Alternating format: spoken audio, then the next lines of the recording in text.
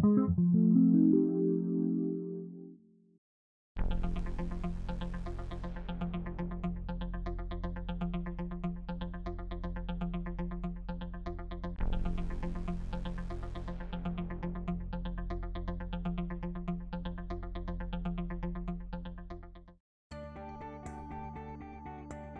octave is a doubled frequency.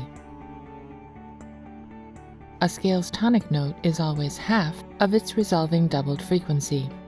Or put another way, the octave note's frequency is always twice the value of its tonic note. All octaves are based on the doubling power of 2. The power of 2 drives energy in the material world. And our physical bodies have a tangible reaction to the octave.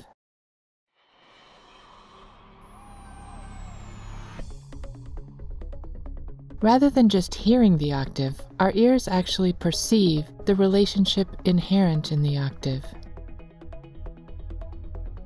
According to Chas Stoddard, the octave has its own receptor in the human body. He writes, quote, "If we take a bilateral cross-section through the cochlea, it reveals a spiral shape. Neuropathology of the ear shows that octaves are decoded at the same point in each layer of the spiral. Some experts maintain that if the cochlea was a straight cone, rather than a tightly wound spiral, we would have no perception of the octave at all. All we would hear would be a series of successively rising tones." Between octave notes, we house our musical scales, and in this video, we'll discuss 2 different ways octaves can be organized.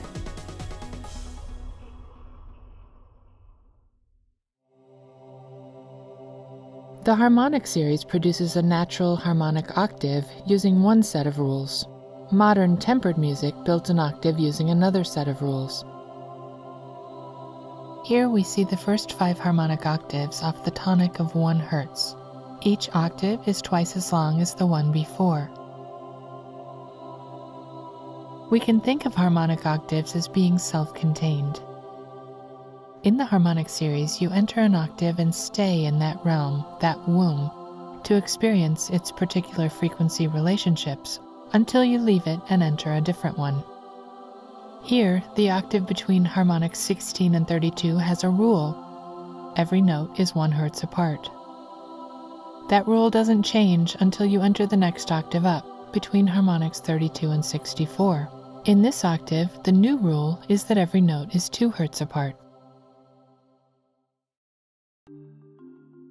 Even using a tempered frequency, like middle C at 261.63 Hz, we see that a consistent harmonic rule is established.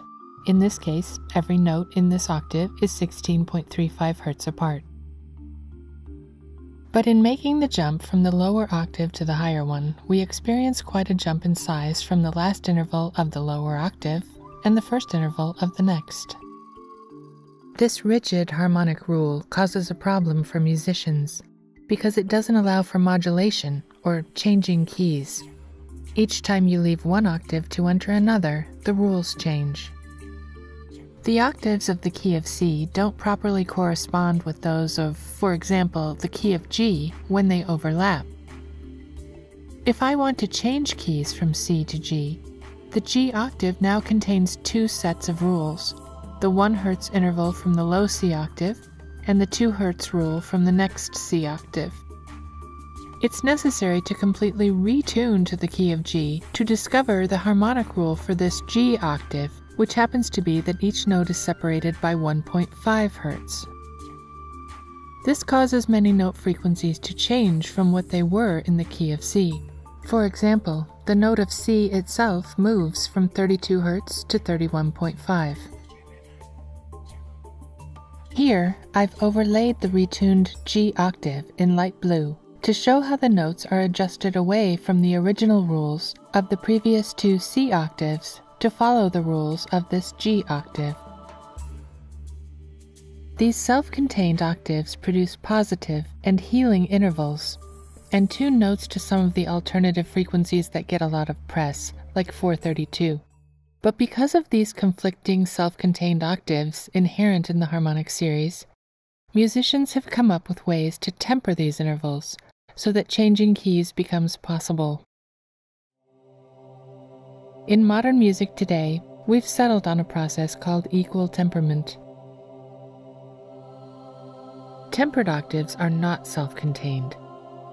They're intended to blend together, so there's no sense that you're leaving one octave and entering a new one. In equal temperament tuning, the intervals increase gradually with no regard to which octave you're in. The rise occurs at a steady rate. We can see that here as well in the way each tempered interval increases slightly over the course of the octave. This is practicality in music because tempered octaves are practical. But many musicians and composers complain that tempered music, while workable and convenient, doesn't produce the beauty or the other benefits of harmonic intervals. In a future video, I'll show how a third form of tuning, the Pythagorean process of stacking fifths, compares with both harmonic tuning and temperament.